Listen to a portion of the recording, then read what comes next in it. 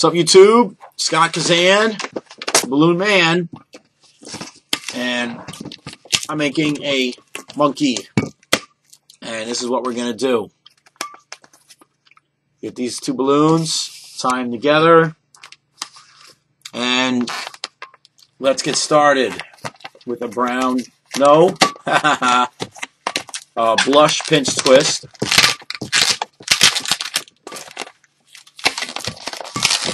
A loop, and then you push the pinch twist into the loop,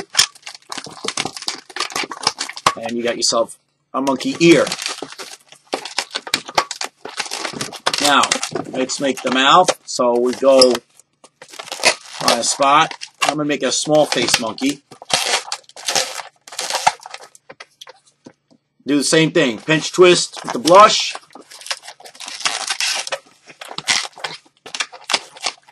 Loop.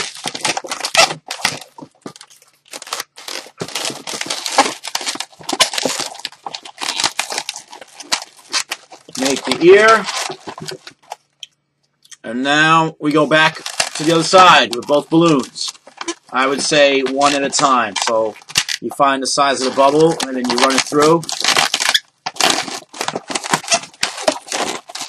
And then you do that again. And now, what we have here is a monkey mouth, and you have a couple of options. You can use a 5-inch round, split it, run it through, and you got eyes. But why do that? That takes time. So what I do is I make a bubble and another bubble, and I go right across to the other side.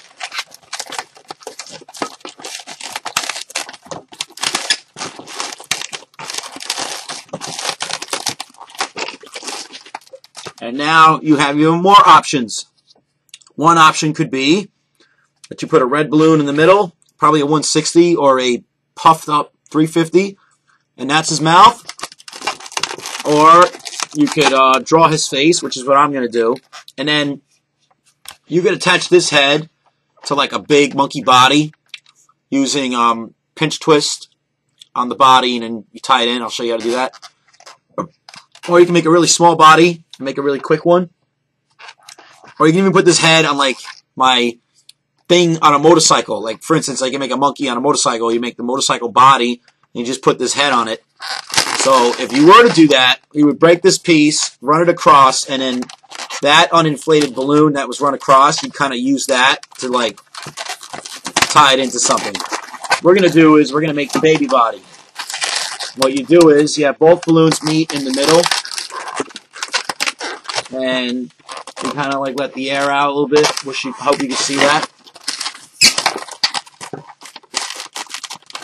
So now this is what you have. One thing I've noticed about this design is the ears. They keep moving, and sometimes they're annoying, but you know, it happens. And so now with this, I would give it a blush belly and a brown arms, and you would make like a little teddy bear body.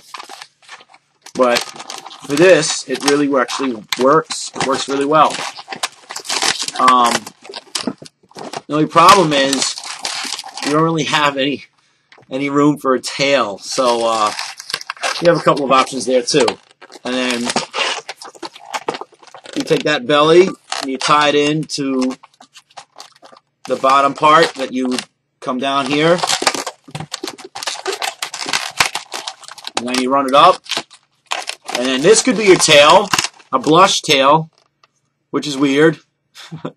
I prefer to give it a brown tail, of course, but you know, if you're lazy and you're in a rush, who cares, right?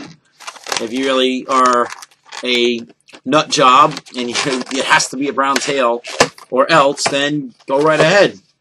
Or maybe you can give it like, you know, the blush body and the brown belly, but that would look weird. Anyway, let's finish it up with artwork.